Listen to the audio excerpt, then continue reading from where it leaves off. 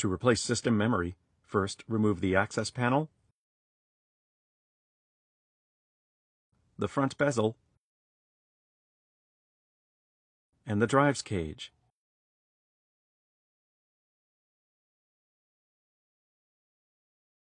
Simultaneously push down on the clips on either side of the DDR4 DIMM socket to release the memory module.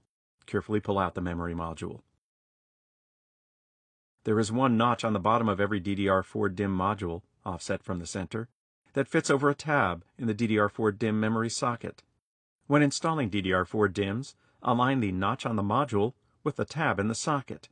Press the module into the socket until the clips on both sides of the socket lock into place.